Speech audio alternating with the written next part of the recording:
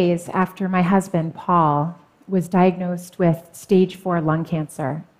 We were lying in our bed at home, and Paul said, "It's going to be okay." And I remember answering back, "Yes, we just don't know what okay means yet." Paul and I had met as first-year medical students at Yale. He was smart and kind and super funny. He used to keep a gorilla suit in the trunk of his car, and he'd say, "It's for emergencies only." I fell in love with Paul as I watched the care he took with his patients. He stayed late talking with them, seeking to understand the experience of illness and not just its technicalities. He later told me he fell in love with me when he saw me cry over an EKG of a heart that had ceased beating.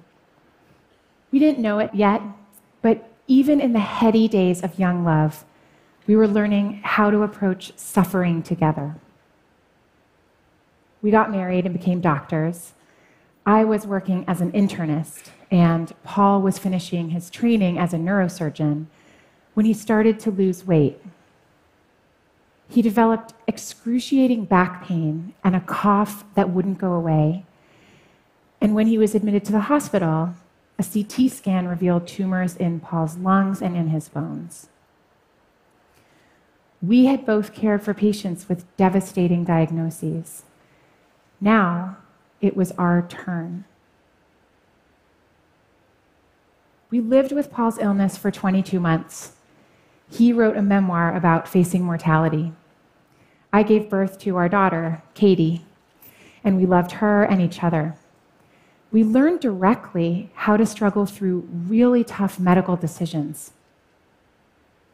The day we took Paul into the hospital for the last time was the most difficult day of my life. When he turned to me at the end and said, "I'm ready," I knew that wasn't just a brave decision. It was the right one. Paul didn't want a ventilator and CPR. In that moment, the most important thing to Paul was to hold our baby daughter. 9 hours later, Paul died. I've always thought of myself as a caregiver. Most physicians do. And taking care of Paul deepened what that meant. Watching him reshape his identity during his illness, learning to witness and accept his pain, talking together through his choices, those experiences taught me that resilience does not mean bouncing back to where you were before or pretending that the hard stuff isn't hard. It is so hard. It's painful, messy stuff, but it's the stuff. And I learned that when we approach it together, we get to decide what success looks like. One of the first things Paul said to me after his diagnosis was, "I want you to get remarried." And I was like, whoa, I guess we get to say anything out loud.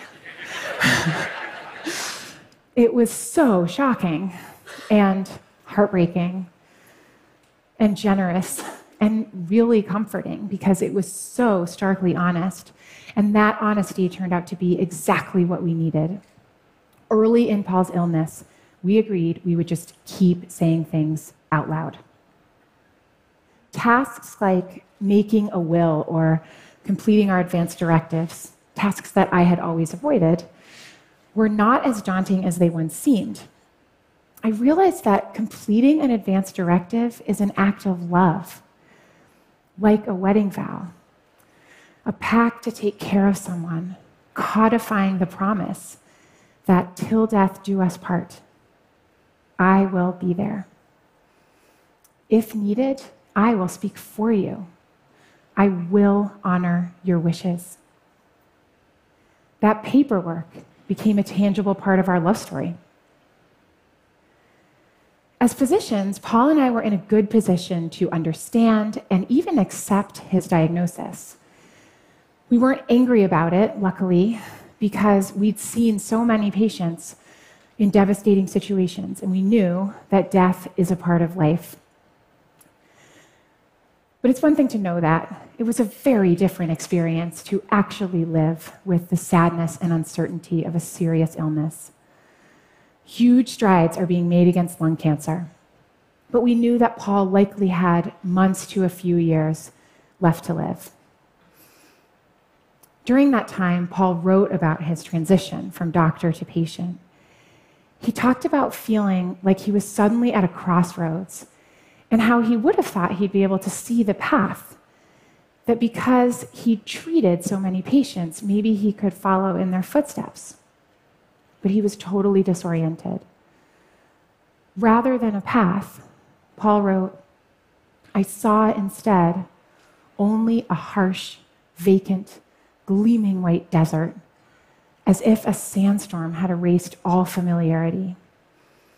I had to face my mortality and try to understand what made my life worth living. And I needed my oncologist's help to do so. The clinicians taking care of Paul gave me an even deeper appreciation for my colleagues in healthcare. We have a tough job.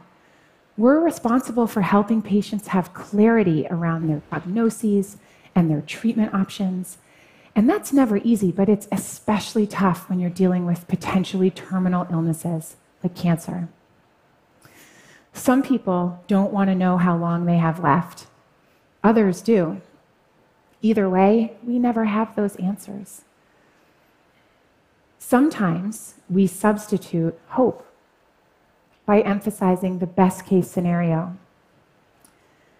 In a survey of physicians, 55% said they painted a rosier picture than their honest opinion when describing a patient's prognosis. It's an instinct born out of kindness.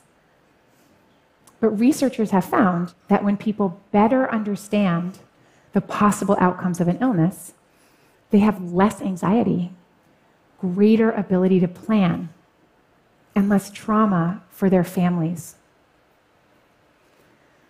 Families can struggle with those conversations, but for us, we also found that information immensely helpful with big decisions.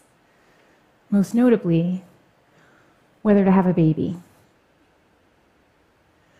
Months to a few years meant Paul was not likely to see her grow up, but he had a good chance of being there for her birth and for the beginning of her life.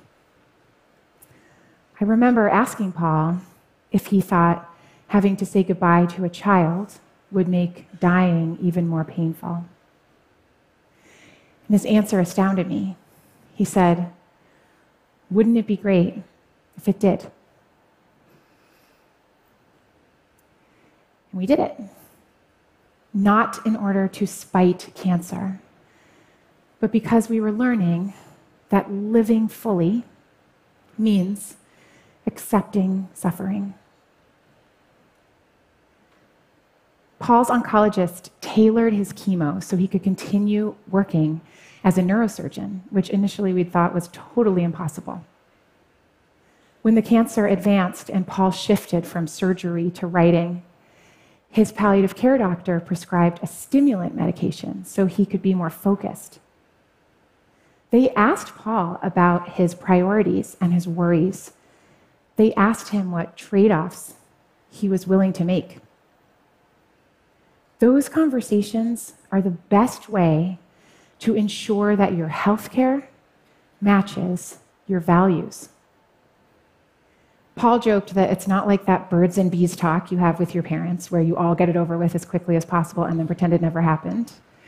You revisit the conversation as things change. You keep saying things out loud. I'm forever grateful because Paul's clinicians felt that their job wasn't to try to give us answers they didn't have or only to try to fix things for us, but to counsel Paul through painful choices when his body was failing, but his will to live wasn't. Later, after Paul died, I received a dozen bouquets of flowers, but I sent just one to Paul's oncologist because she supported his goals and she helped him weigh his choices. She knew that living means more than just staying alive. A few weeks ago, a patient came into my clinic, a woman dealing with a serious chronic disease. And while we were talking about her life and her healthcare, she said, "I love my palliative care team. They taught me that it's okay to say no." Yeah, I thought, of course it is. But many patients don't feel that. Compassion and Choices did a study where they asked people about their healthcare preferences. And a lot of people started their answers with the words, "Well, if I had a choice, if I had a choice." And when I read that "if," I understood better why 1 in 4 people receives excessive or unwanted medical treatment, or watches a family member receive excessive or unwanted medical treatment. It's not because doctors don't get it. We do. We understand the real psychological consequences on patients and their families. The thing is, we deal with them too. Half of critical care nurses and a quarter of ICU doctors have considered quitting their jobs because of distress over feeling that for some of their patients, they've provided care that didn't fit with the person's values. But doctors can't make sure your wishes are respected until they know what they are. Would you want to be on life support if it offered any chance of longer life? Are you most worried about the quality of that time rather than quantity? Both of those choices are thoughtful and brave. But for all of us, it's our choice. That's true at the end of life and for medical care throughout our lives. If you're pregnant, do you want genetic screening? Is a knee replacement right or not? Do you want to do dialysis in a clinic or at home? The answer is, it depends. What medical care will help you live the way you want to? I hope you remember that question the next time you face a decision in your healthcare. Remember that you always have a choice. And it is okay to say no to a treatment that's not right for you. There's a poem by W.S. Merwin, it's just 2 sentences long, that captures how I feel now. Your absence has gone through me like thread through a needle. Everything I do is stitched with its color. For me, that poem evokes my love for Paul and a new fortitude that came from loving and losing him. When Paul said, "It's going to be okay," that didn't mean that we could cure his illness. Instead, we learned to accept both joy and sadness at the same time, to uncover beauty and purpose, both despite and because we are all born and we all die. And for all the sadness and sleepless nights, it turns out there is joy. I leave flowers on Paul's grave and watch our 2-year-old run around on the grass. I build bonfires on the beach and watch the sunset with our friends. Exercise and mindfulness meditation have helped a lot. And someday, I hope I do get remarried.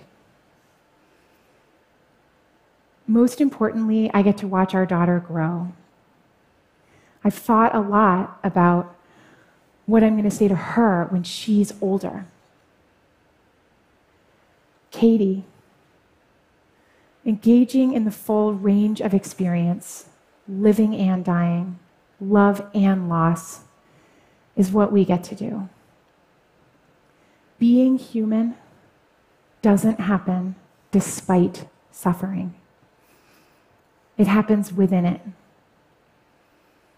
when we approach suffering together, when we choose not to hide from it, our lives don't diminish, they expand. I've learned that cancer isn't always a battle. Or if it is, maybe it's a fight for something different than we thought. Our job isn't to fight fate, but to help each other through, not as soldiers, but as shepherds. That's how we make it okay, even when it's not. By saying it out loud, by helping each other through. And a gorilla suit never hurts either. Thank you.